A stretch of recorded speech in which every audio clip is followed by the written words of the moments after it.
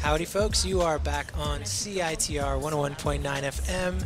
I'm Jasper. I'm joined with my colleague Kira. We are broadcasting live from the Study and Go Abroad Fair at the Vancouver Convention Center, open now until 6 p.m. We're joined by Jiao Ying. Jiao Ying, how are you?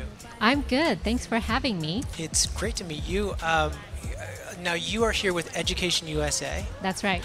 Can you tell us a little bit about EducationUSA? Happy to. So EducationUSA is a free advising service provided by the U.S. government. We do not represent any specific universities from the States, but we are here to help students with the process.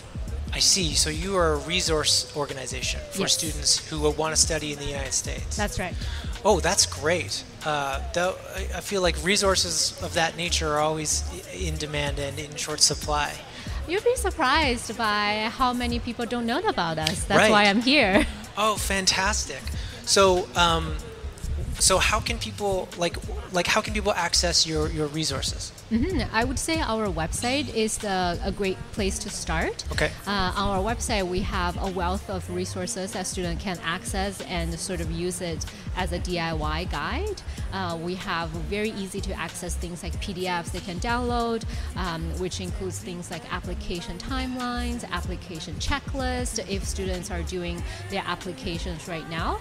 But we also do a lot of events both virtually and in person. Our goal is always to showcase the diversity of U.S. higher education because there are so many of them and not all students have the resources to go visit campuses themselves. So we bring the universities from the States here to Canada to meet with students individually or directly, either online or in person. So we have virtual showcases where students can meet a number of universities at once, but we also have a spring fair where we bring anywhere from 50 to 60 universities all together at once to meet students in person. That's a fantastic resource. I'm recently graduated, was a student very recently, and the process of kind of going through each individual university's website and figuring things out and trying to get a sense of what they can offer can be a difficult and daunting process. So having a place to go that kind of kickstarts that journey for you or offers you the opportunity to meet people in person is greatly valuable. That's fantastic. I'm so happy to hear that. And beyond our website and our different events, if students have specific questions about their situation, we also offer one-on-one advising sessions with our advisors. During these 30-minute Zoom sessions, students can ask really personalized questions about the specific questions they have. I have a question for you, Jiao Ying. Yeah. I imagine you have sort of a really good, broad perspective of what students might expect in a number of different areas when applying for school. Do you have some advice that you could give to prospective students who are trying to find the right fit right now? Like, what are some things they should keep in mind when applying to universities and colleges? Yeah, that's a really great question.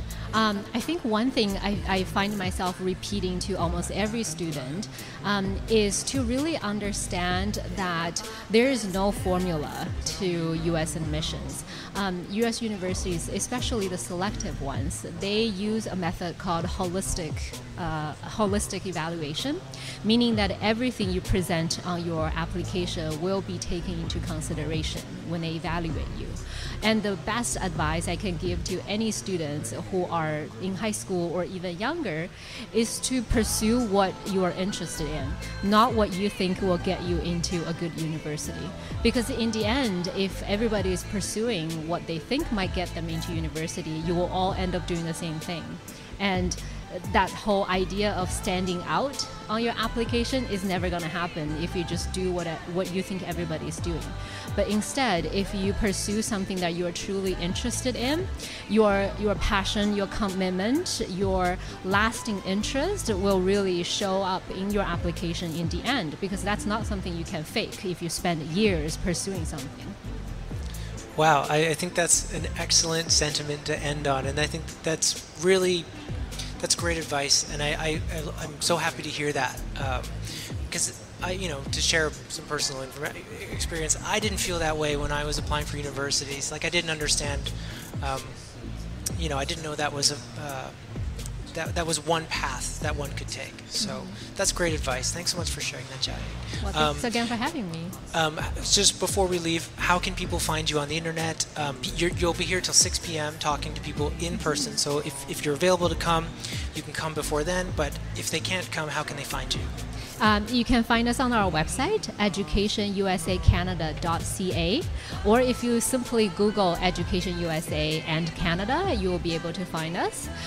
You can find us on the U.S. State Department's website as well if you want to go the more official route, but simply EducationUSACanada.ca will lead you right to us. Great. Thank you so much, Jiaying, for spending time with us today. Thank you for having me again, Jasper and Kia. Very nice meeting you. Great to meet you too.